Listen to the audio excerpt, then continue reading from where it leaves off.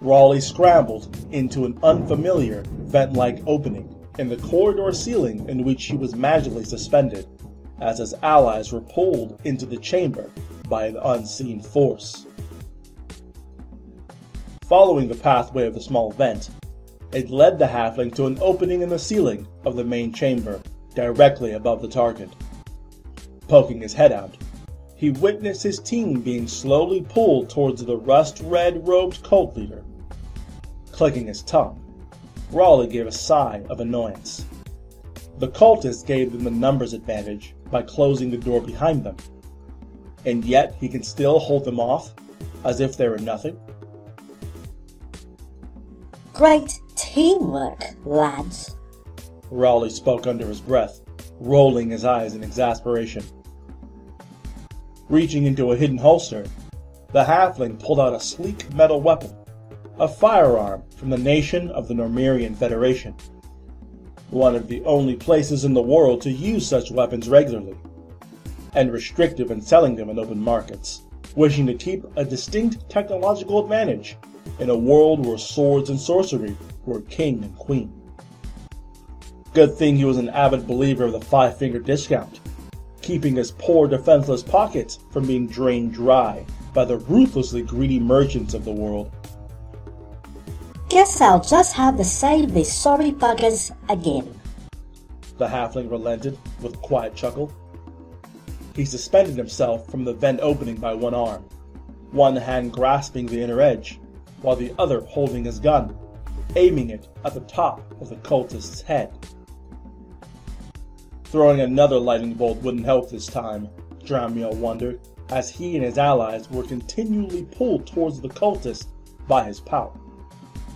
He couldn't allow them all to continue to be pulled, fearing the void in the cultist's palm could probably swallow them too, as it did all of their attacks.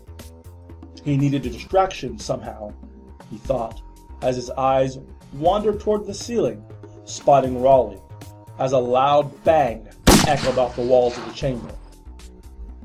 Blood exploded from the cultist's crown as the bullet bore itself into his skull, ringing their ears with a voluminous howl of pain bellowing from deep within him. "There!" Dramiel exclaimed to himself as he sprang forward, allowing the dying pull of the rapidly closing void to propel him. With a simple, quick hand gesture, the half-dark elf shouted, "Inawe Magic Bolto!" He disappeared halfway from his target, reappearing a few feet behind him. Reaching out as he shouted, "Polgas Manus!" His hand erupted in bright, crackling lightning and shoved it into the back of the enemy's head. Raw electricity poured throughout the cultist's entire body as he stiffened and spasmed uncontrollably.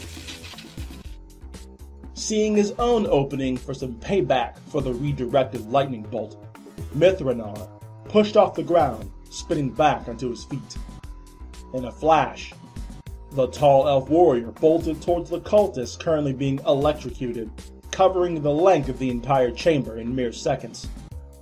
Drawing both his fine elven blades, he angled them, one to cut the cultist's arm off which held the void palm, the other to cut him in half. As Myth's swords were about to strike home, his eyes lit in horror as the cultist's red-veined, monstrous arm suddenly contorted across the cultist's body and grabbed at him. Jumping forward, the elf twisted to the left towards the void palm and spun away from the monster arm, dropping both his arms to his left. As his spin flipped his back toward the ground, the momentum carried his re-angled swords into slicing through the back of both the cultist's knees. As Myth continued to travel forward, the cultist fell forward as his legs were literally cut from under him. Sensing the momentum of the cultist's fall, Dram flipped forward, using his spell-delivering hand to vault over him, as Edric took his turn, conveying Paragoth's wrath. "By the Lord Father, give me speed!" The war cleric's voice rang in Fiat towards his enemy, as miniature angelic wings appeared on the heels of his boots and the sides of his helmet. As he took a step forward, the small winglets flapped, propelling the angry dwarf with supernatural speed.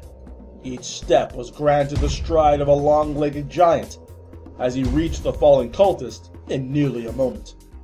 Drawing his blessed warhammer from his back as he strode, he shifted his weight to the side. He swung his hammer like a golf club with the fury of a god as the cultist's head hit the ground.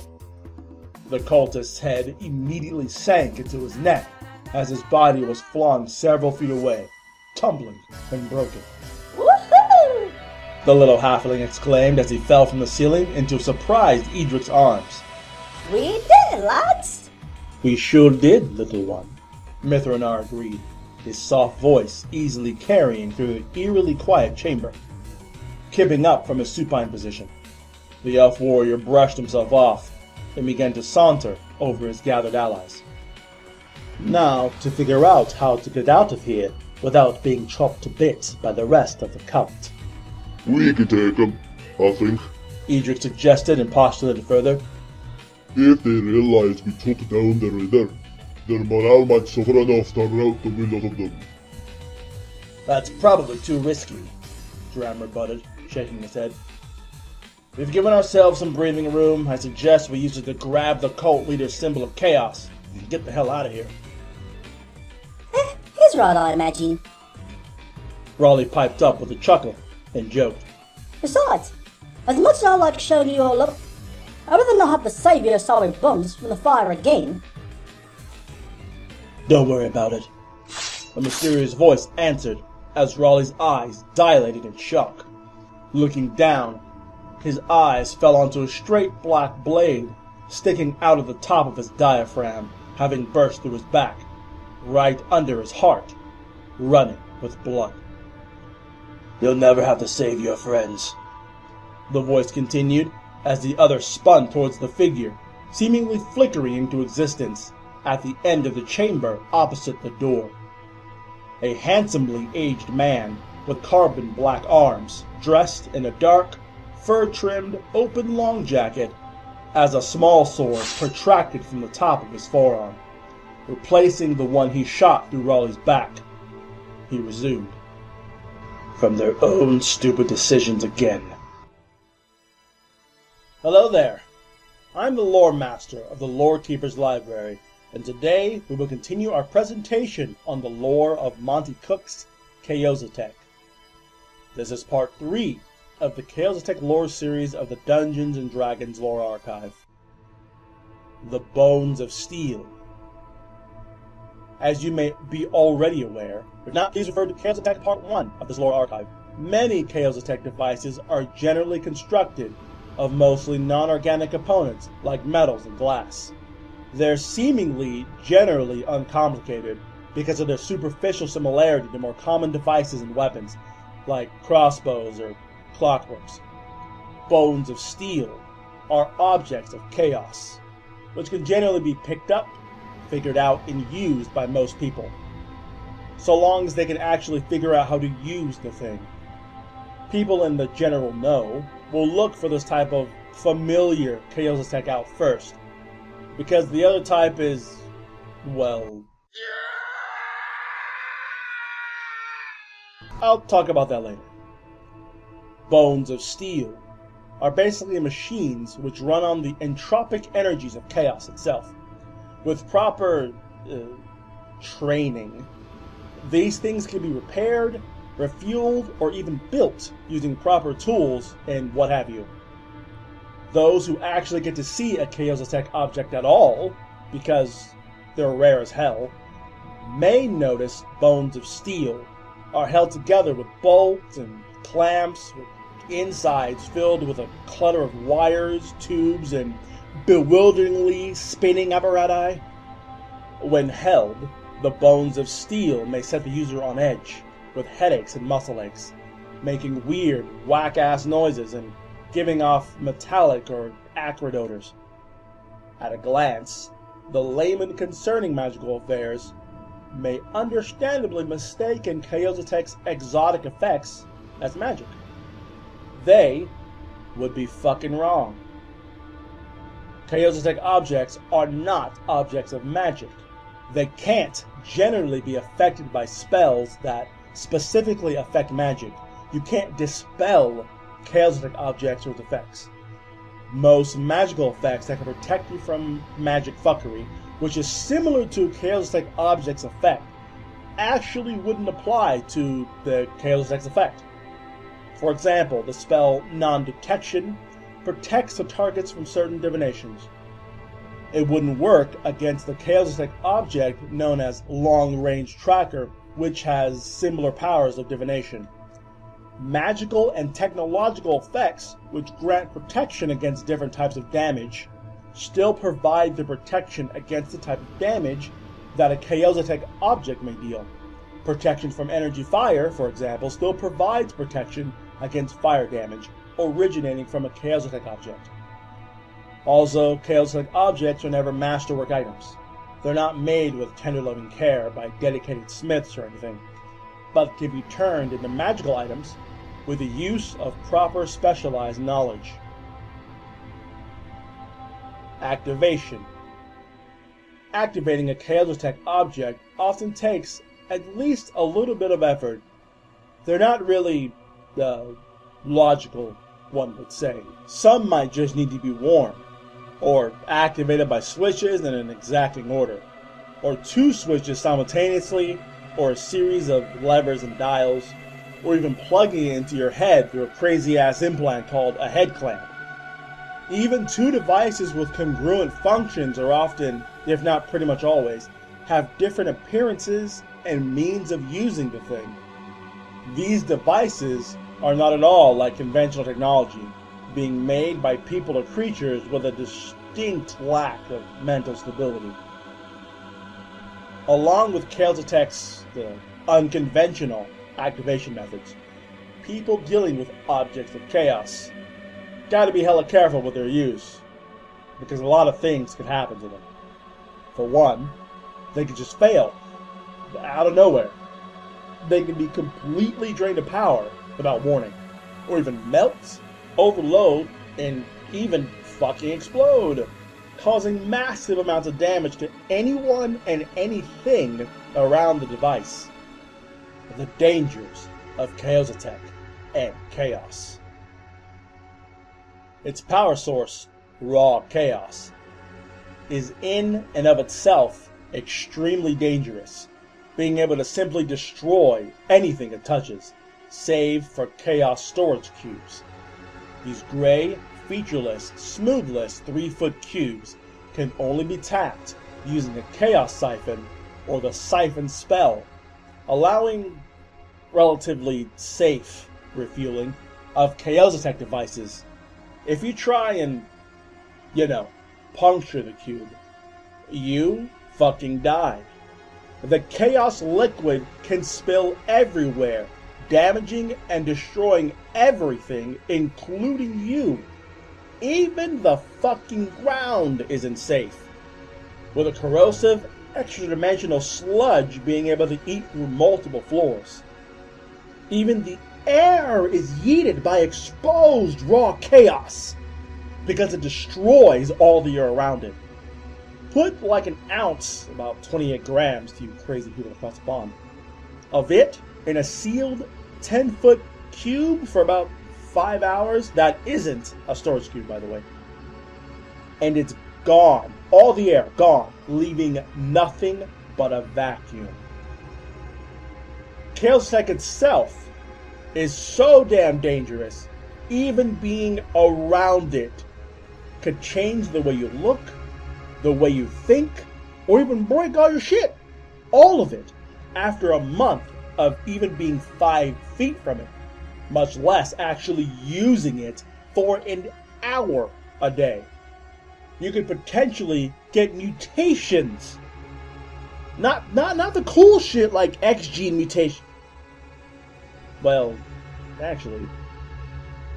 But more than likely you're now a disgusting blob of living meat and flesh kind of mutations. After 3 months, your entire outlook on life is completely shifted towards chaos. The only types of people not affected are those with an already chaotic outlook that aren't necessarily good people either.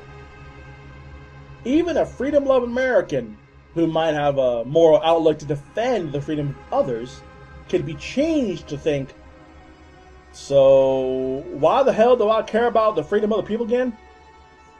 After a month of your hard-worn stuff being constantly exposed to Chaositech, it starts to crumble away. The longer your stuff stays near it, the faster your stuff crumbles. A vault made of stone or even iron can be completely screwed after about 100 years, or even just crumble to dust. Trying to master the knowledge about Chaositech just melts your brain in a schizo-induced insanity. You can become insane after about a year or so of fiddling with Chaositech. If you can cast magic, though, it doesn't hamper it. Even the magic clerics aren't hampered. Of course, your mental shift may cause your god, and with it your entire religion, to see you as an unforgivable heretic or apostate, but whatever, you have better powers anyway now, right? Chaositech examples. I will list, in my mind, the coolest, as the fellow kids say, bones of steel Chaositech that I find utterly fascinating. These aren't all of them, mind, but they are some of the most rad shit in the book. Chainblade. The forces of chaos from Warhammer 40,000 would see the Chainblade as an acceptable weapon of glorious melee. Except that it's rather small for a trader marine, being only the size of a bastard sword. As the name suggests, it has a cutting chain like a chainsaw, with a lead bar in the shape of a sword. With a switch on the pommel activates the chain. Simply apply it to enemy flesh, and you're good to go. Be careful not to apply it to something with way too much armor on, or the chain will stop. Anyone without proper training will eventually just end up breaking the damn thing. Life Chewer Grinding Sword. The Life Chewer Grinding Sword is like a regular grinding sword, which is the long sword that you literally plug into your head. When you stab someone through with a grind sword, you can mentally activate it to have the blade spin on the hilt axis, causing devastating internal organ damage. A Life Chewer not only does that, but appropriates life and vitality from the opponent, giving it to you, leaving you strengthened and revitalized, while leaving your opponent desiccated and sad. Cohesion Blaster. Imagine having a rod with a bowl-like tip that can generate a gray bulb of energy that can deliver the most gruesome, agonizing, gory death that you can imagine from 100 feet away. That's the absolute fucking nightmare that the Cohesion Blaster can conjure up. If your enemy doesn't have the fortitude to withstand Deus Ex's great death that is the Cohesion Blaster's attack, the enemy just falls apart. They literally lose cohesion, falling apart into a dead flesh smoothie. Jesus Christ, Maria. Even if the enemy does have the fortitude to withstand body cohesion failure, they still take ludicrous amounts of bodily harm, and can still just die from sudden physical trauma. Emitters. Emitters, what I like to call pew-pews, are two-headed magical wands, except sci-fi, or more like fantasy science. And they're not magic, obviously. That can easily deliver a highly diverse plethora of a bad day to your enemies within 200 feet. Delivering bad days, like making your enemies so sick they can do nothing but vomit up mom's spaghetti, blind the shit out of them, knock them on their ass, freeze them, electrocute them, stun or paralyze them, or even liquefy their metal swag, are the part and parcel of fighting crazy-ass, chaos-worshipping dicks and the many worlds of Dungeons and Dragons. The one that can make the world-class gymnasts and acrobats stumble around and trip over their own feet like a centipede version of Goofy with the same shoe size as Wobbert Radlow is definitely my favorite. Bombs. Like the emitters, Chaositech bombs come in a variety of flavored death, like making your enemies just literally not want to fight anymore, just standing there all calm and serene, and ready to happily take your giant life-true grinding sword down their hungry, gaping throats, catching opponents on fire, freezing them, subjecting them to electrocution, blinding them with like 4 different flavors in and of itself. Why the hell would you have 4 different bombs that just blind people? I don't fucking know. Trapping them in a global force, infesting them with tiny robot scarabs, rotting them from the inside out, shutting them the hell up, like literally killing all sound with the explosion radius. Mages get or just driving everyone within the blast zone into a murderous, rampaging madness. Yeah, these bombs are overpowered to hell because they're like magic, but like all Chaositech, can't be affected by things that affect magic, like anti-magic field and shit. You don't believe me? Only got 2 words for you: void bomb. Yeah, a damn explosive that creates a singularity that just by Felicia's everything around it and draws everything in within 20 feet of the blast. Just holy fucking shit. Armor and shields. Don't get me started on the armor. The animated shell is just power armor Shadow the Hedgehog might appreciate. It's more protective than full plate armor, makes you physically stronger, and lets you both run and march twice as long. If you're a gentleman of culture and don't wish to wear garish metal over your perfectly supple skin, you can simply wear a set of bracelets and ankles connected by thin cords to a collar, connected to your brain by a head clamp, and just imagine you have armor on. And it just works. The protection from thought armor is correlated to the size of your IQ. So the smarter you are, the more powerful the force field surrounding you would be. The wizard, the guy who can tell physics to shut up and sit the hell down, is already strong enough. This makes being an armor-wearing, knuckle-dragging sword man that can get stabbed by a blade the size of a giant's dong and giggle not even worth it anymore. Too lazy to carry your shield? Plug it into your head and let your imaginary squire carry it for you, defending your life. Or just upgrade your already ridiculous edgelord pattern power armor and connect an animated shield arm to it and let that carry the shield. Miscellaneous devices. Cool little doodads that can pelvic thrust a commoner's brains out of his skull are a thing, like the attack sphere. A ball the diameter of an official boulder, that's a thing, can fly towards an enemy and lovingly caress them with their wicked razor blades and fishhooks, supersonic spinning its whole mass and grinding it against an opponent's soft, squishy body for a whole goddamn minute. Do you have shitty, virgin-level human-grade night sight, unlike your Chad half-orc or dwarf party members, who have Giga-Chad-level eyes that can see in the dark? A darkness imbiber is the solution you need, with the ability to absorb the darkness surrounding it.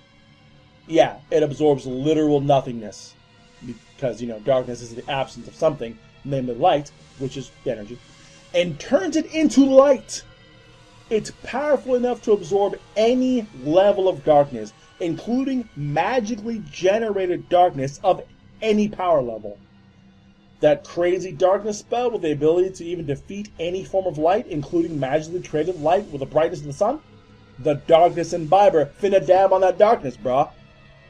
Not only that, it can spit it hot, upgrading the darkness from the darkness it absorbed into an impenetrable darkness. That same spell of sunlight that was defeated by that crazy level of darkness spell, it can do that too. The see in darkness ability, expressed by many demons of the abyss, want to traverse in this darkness?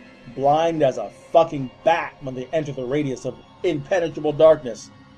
It's not even considered magic darkness either, which is generally even more dark than pitch black. You need to capture some incorporeal entity? The ghost trap's got your back. Yeah, that one. I wonder if Egon Spengler was really a Chaos technician. He definitely wasn't sane enough. That's not crazy enough for you? How about a colossal, freakish centipede-like armored personnel carrier that can send bolts of lightning through its antenna up your enemy's asses, ripping and tearing everything with robotic manacles, while dropping 24 heavily armed murder hobos into your enemy's doorstep? Yeah, the War Strider's got your back, dog. Don't want to have to deal with accidentally burning your nuts off trying to refuel Chaositech device with liquid raw chaos? Try a demonic converter, which lets a Chaositech device run off of demon power instead. Want to not deal with OP mages? How about a magical scrambler, giving you the ability to just say no to magic, then have someone else eat it, even the original caster? Need some conventional steampunk clockwork crap to work better? How about plugging it in a possession nodule, allowing a fucking ghost to possess it, making it better and better at what that conventional technology does? Seriously, Monte Cook, what the living fuck? Don't really feel like fighting that fantasy version of the X-Men? Try a mutation nullifier, where it'll tell them to sit the hell down and shut the hell up for a bit, suppressing mutant powers for up to a minute, within 50 feet of it. Need extra protection against mutants? The Mutation Scrambler is just like the Magic Scrambler, but against mutant powers, and permanent, until they run away from it. Should be enough time to stab all those fools in the gooch, right? Dude, Chaositech is just absolute insanity. If you come across any of this stuff during your adventures, just don't, alright? Unless you like to party with the power of the gods in your hands, then oonga boonga, you goddamn life away! The brightest star burns out the fastest, so burn the brightest. Live like a god and ride that train until it wrecks and it all comes tumbling down.